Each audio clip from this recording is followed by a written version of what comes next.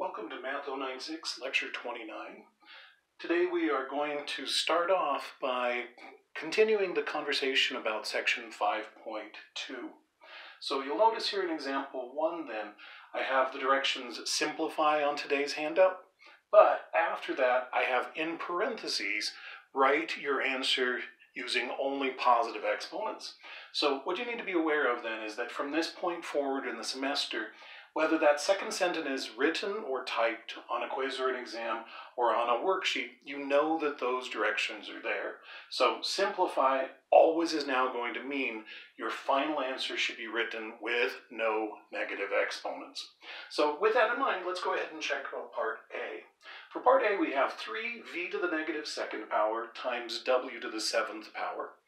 Now, one of the warnings that I gave you the other day when we were talking about the exponent of 0 was that you had to be careful on those problems about seeing which pieces did and did not have that exponent of 0.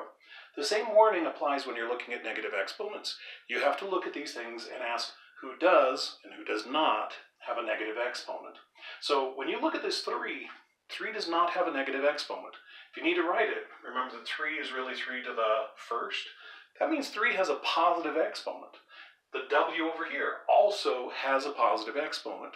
So we talked last time about the idea that negative exponents move things. But if you have somebody that has a positive exponent, that item won't move. So let's go ahead and look at where all these things are going to be when we're done with the problem. This 3 is currently in the numerator of a fraction. And because it has a positive exponent, it's still going to be in the numerator.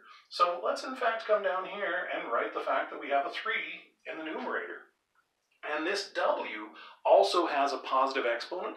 This w to the seventh is currently in the numerator. That positive exponent is not going to move it, so it's still going to be w to the seventh in the numerator. The only piece that has a negative exponent is the v. So as you look at that v to the negative second power, the v is the only piece that's going to move then. So this v to the negative second power that's currently in the numerator is going to move out into the denominator as v to the positive second power. At that point, we're done with this problem. So there's our answer. And again, be careful in these problems to make sure that you're not connecting a negative exponent to something that doesn't have a negative exponent. So let's go ahead and check out part B then.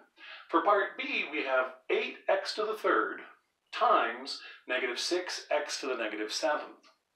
Now, as I look at this problem, the first thing that I notice is that I have an expression times another expression. So I'm going to move forward with this in terms of that multiplication idea. Now, we saw this the other day, that you have to make sure that you realize that this 8x to the third is not just one piece that can never be broken. It is in fact made up of lots of pieces. So when you think about this particular problem, notice that the 8 and the x to the third are connected by multiplication, as is the negative 6 and the x to the negative seventh. So we can take all these pieces and parts that are connected by multiplication and just rewrite them in a different order that might be more useful. So instead of having this 8 and then the x to the third next door to it, let's go ahead and move this negative 6 next door to the 8, because the negative 6 looks like the 8. It's another number.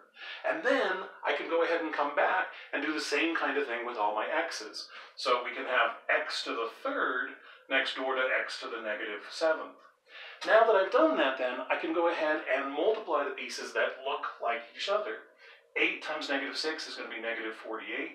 And then x to the third times x to the negative seventh, I have x to a power times x to a power. One way of working with that is to say that this is the product rule, and the product rule is going to tell me to add those two exponents. So I would have 3 plus a negative 7 power. Well, if I add a negative 7 to a positive 3, I'm going to get a negative 4. So this is going to be negative 48 x to the negative fourth power.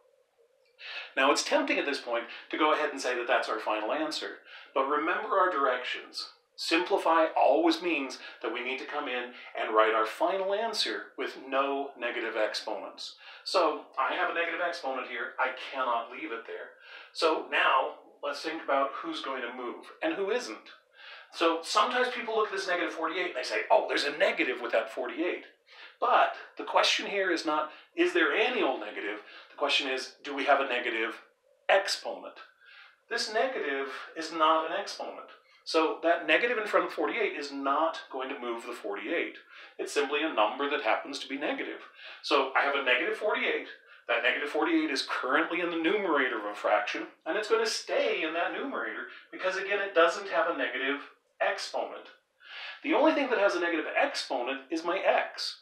So we have x to the negative fourth currently in the numerator, and my negative exponent is going to move him into the denominator as x to the positive fourth. And there's my final answer. The fraction negative 48 divided by x to the fourth. Well, now that we have that, we're ready to check out part C. As you look at part C, there are multiple rules of exponents happening here. And again, there are a variety of different ways that you can move forward. One suggestion that I would have is that anytime you have a set of parentheses like this, go ahead and simplify the expression inside the parentheses first, and then focus in on what's happening outside the parentheses. So if I think about just the problem inside the parentheses, I have 2x to the negative third. Well, in many ways, that's similar to what we were just looking at. I have a 2, that's in the numerator, going to stay in the numerator, and I have an x to the negative third, that can go into the denominator. So let's go ahead and do that.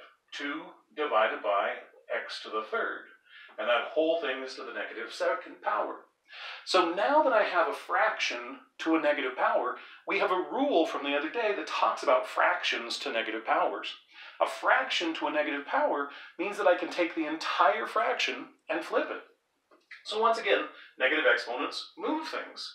So my 2 in my numerator can become a 2 in the denominator. The x to the third in the denominator can become an x to the third in the numerator, and the negative exponent has done his job. So instead of a negative 2, we now have a positive 2 power. Now at this point then, I have a fraction to a power. We have a rule that says we can bring that power of 2 down to both the numerator and the denominator.